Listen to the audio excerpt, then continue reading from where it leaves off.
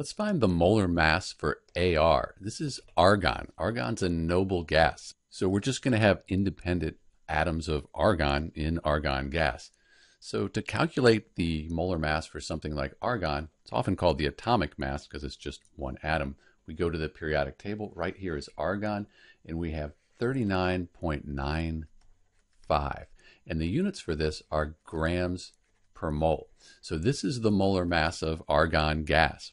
My periodic table rounds to 2 decimal places. So if your periodic table rounds differently, you might have a slightly different number here. What this number means is that if you have 39.95 grams of argon, that's going to be 1 mole.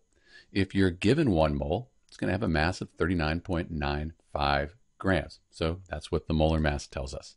This is Dr. B with the molar mass for the noble gas argon, Ar. Thanks for watching.